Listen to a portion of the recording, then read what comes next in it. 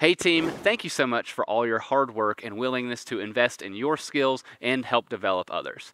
This video is intended to detail the 3 different link-up plays and break down what each of them looks like from a video directing standpoint, because as video directors, we are the ones responsible for sending the visual content out to the multi-sites in any of these link ups. So the first play is going to be called Broadcast Only, and as the name implies, we at the broadcast campus will be leading things at all multi-sites. This means that bands will not be on stage, and this means that the Pell band, or the broadcast band rather, and vocals will be leading everything going on in the multi-site room. As video directors, we're responsible for communicating the visuals of that.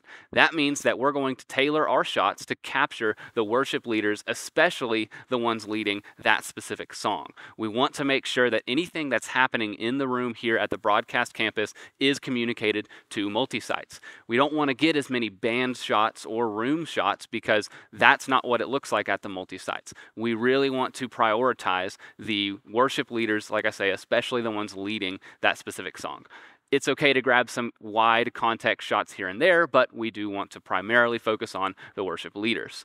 The next play is where broadcast is going to still be leading, but our multi-site bands and vocals are going to come in and play a support role. So we'll see multi-site bands on stage, and we'll see multi-site vocals to help kind of be background vocals while Pell or broadcast still leads. So we're going to tailor our shots to help capture that as well. We're going to change our shots rather than being specifically worship leader only. We're going to grab some more context shots, right? We're still going to have a good mix of those leading vocals, but we're also going to kind of grab some wide shots, maybe some band shots, maybe some room shots, things like that to help give a little bit more context and help further tie in the multi-site rooms. This leads us into the very last play, which is where multi-sites will lead.